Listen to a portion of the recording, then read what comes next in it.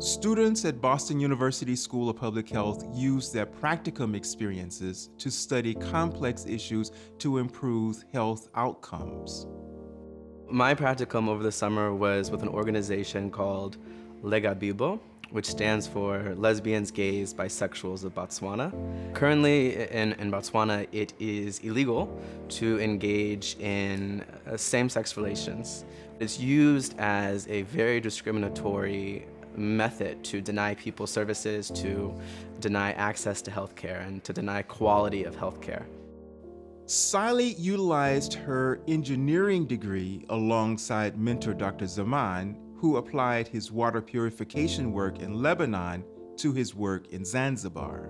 He wanted to see how this kind of device can be brought into Zanzibar, but tailored it more to Zanzibar's needs. So this idea of a needs-based assessment or a formative evaluation is kind of where I came in to understand what kind of device would work in Zanzibar. We found that more biocontaminants that cause dysentery and cholera are definitely a major concern in Zanzibar, especially during the rainy season. So a device that tells us if the water is safe for those parameters would be much more helpful. I would mainly spend time in the Kathmandu area doing data analysis, but I would also take the opportunity to go visit some rural areas and talk to the people, do some qualitative research, data collection. And so a lot of things that came up were actually topics on sexual education and menstrual hygiene. And it was a really eye-opening experience because I realized some cultural barriers that I ran into that I couldn't really understand and they also didn't really want to speak to. It's just so ingrained into their practice, and me coming from a different Western setting is who am I to say that that is incorrect? Who am I to, propose a plan to fix it? I think that comes from a really hard perspective as well that needs to be brought into consideration. In order to have the greatest impact with her patients, Dr. Tonola Agyee has decided to put her medical degree to use in public health.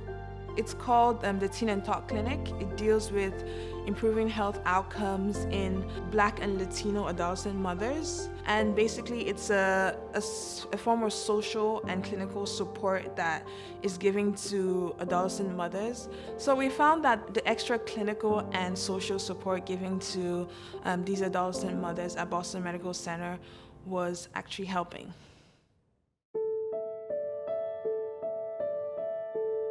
On a global scale, when we now hear these stories about people in Uganda who are having their photos blasted in tabloid newspapers, and they're having their addresses posted, and this idea that these are people who should be hanged and killed because of who they are.